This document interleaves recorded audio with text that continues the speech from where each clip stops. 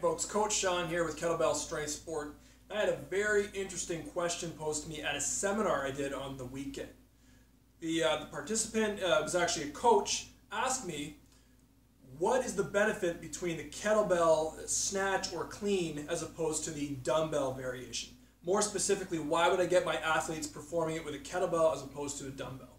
And it's a very good question, a very just question. The answer is this though. If you were a boxer and you learned to punch a certain way for the sport of boxing, it could look something like this. Shoulder is up, protecting your chin. You're going to drive from the back leg, letting that energy travel all the way up the body. Internally rotate the shoulder, keep the wrist straight, and drive with these first two knuckles at moment of impact. Also tightening up during moment of impact, letting out a sharp exhale and tightening the entire chain during that moment of impact. Now, if you were a traditional martial artist, let's say karate, your punches may look something like this. Shoulder down, one in the chamber.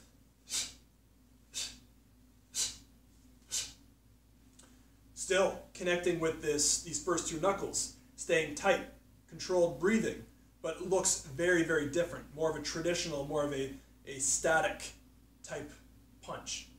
Maybe they're doing it for a different reason. There's Taekwondo, and there's also Jeet Kune Do, Bruce Lee's fighting method. He greatly believed in taking what works and discarding the rest. And he was an advocate for punching and connecting with these last three knuckles, keeping a neutral wrist. Very different. Here's the thing. They're all punches. They all come from slightly different disciplines and methods.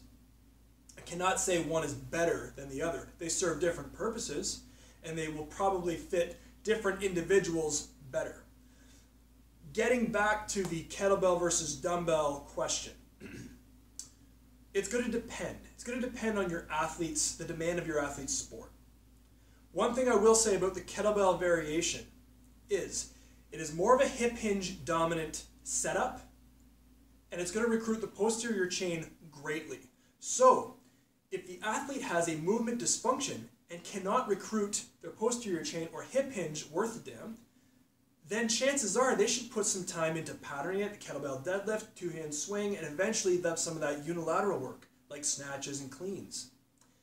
If the athlete is more quad dominant and likes to squat a lot of the time, they're going to feel more comfortable with the dumbbell. Absolutely. The dumbbell travels in a straight line all the way up. They're allowed to get up on their toes and pull and punch that way. It greatly depends on the motivation level of the athlete, whether they have a movement dysfunction that they want to correct, and the demand of their sport. I believe the kettlebell variation, the setup alone, is worth doing. It's healthier. It's a more fluid movement. Right? You're also taking a weight through a greater range of motion. You have that benefit of the hike back. So the benefits for proprioception, feeling your forearm making contact on your adductors and then pulling and punching, landing in a straight position, straight wrist, locked out elbow, shoulder down and back. I believe that is healthier for the entire chain. Right? So a healthier, more efficient movement, greater strength potential, less risk of injury. Okay. Now, I have trained with the dumbbells and I've trained with kettlebells. I'm an advocate for kettlebells. I'm not saying it's better, but I think there are more benefits training with kettlebells if your athlete has the discipline and the time to commit to learning them. Okay? That is a long answer. There are actually more points that I could bring up, like each and every repetition will be longer, therefore there's more work capacity involved.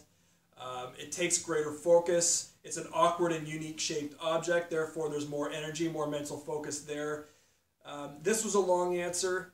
I hope it was worth sharing, and please comment below if you don't agree with this. Okay? Coach Sean, Kettlebell Strength Sport. Stay tuned. We'll see you next time.